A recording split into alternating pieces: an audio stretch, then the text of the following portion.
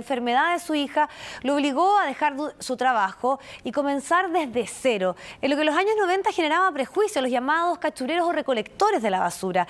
Este súper chileno que vamos a conocer hoy ha logrado organizar a miles de familias, no tan solo en nuestro país, sino que en varias partes del mundo. Un verdadero pionero del reciclaje. El informe lo tiene Daniela Durán y Exequiel Zúñiga.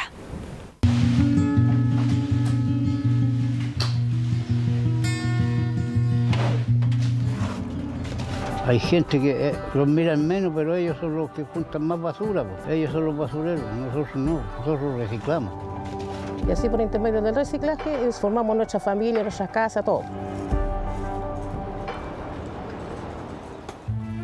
En el año 1992, Exequiel Estay renunció a un trabajo estable en Santiago debido a los problemas respiratorios de su hija.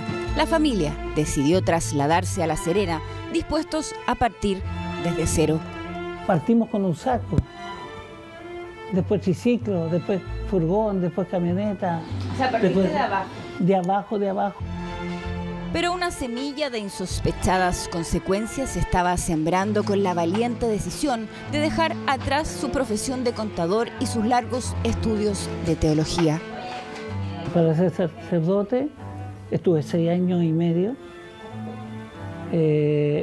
lo cual marcó un poco mi vida en el sentido de que yo siempre dije, no es necesario el hábito para poder ayudar a los más necesitados. Me parece impactante un poco la trayectoria que ha tenido Exequiel, que ha sabido construir y dignificar un poco el rol de los recicladores de base, pero desde su historia.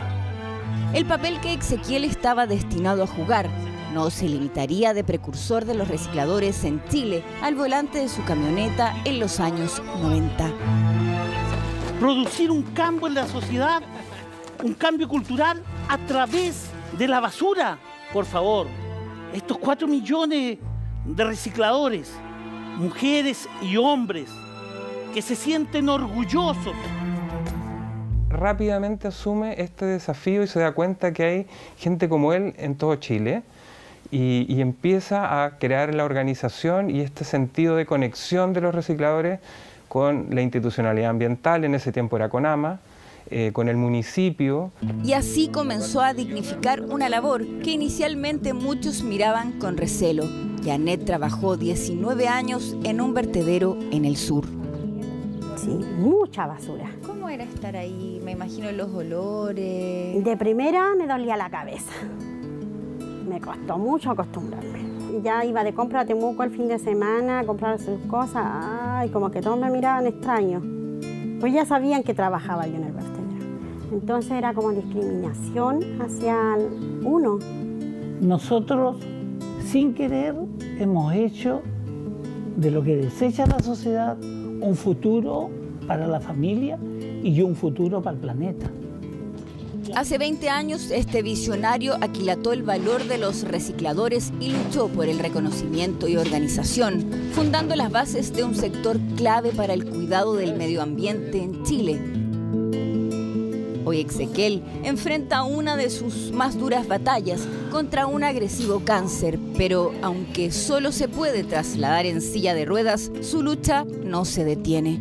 No te puedo mentir, los primeros días, por supuesto, súper deprimido, pero luego tomar conciencia, escuchar a las personas adecuadas, te hace más fuerte. A mí me da mucha alegría saber que mis compañeros hayan podido dar el paso de la pobreza, seguir siendo vulnerables, pero que sí tienen una puerta abierta al emprendimiento. A nivel nacional se estima que actualmente unas 60.000 personas se dedican al reciclaje. Antes eran los cachureros, como decían. Exe, junto con otro grupo que él ha sabido mover, ha logrado que sean los recicladores de base y que tengan una dignidad como oficio clave y trascendental para la implementación de leyes como la que estamos viviendo hoy en día. Ha ayudado en muchos países, no solo en Chile, principalmente Centroamérica y el Caribe. El aporte de Exequiel a la asociatividad ha sido muy grande. Él también ha ido a África y ha estado impulsando la organización de recicladores en África. Decenas de miles de vidas en Chile y en el mundo han sido tocadas por el trabajo de este hombre ejemplar que se ha ganado el respeto de todos, reivindicando la nobleza de lo humilde.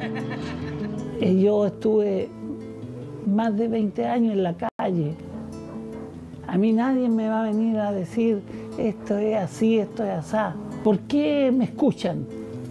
Punto uno, ven mis manos.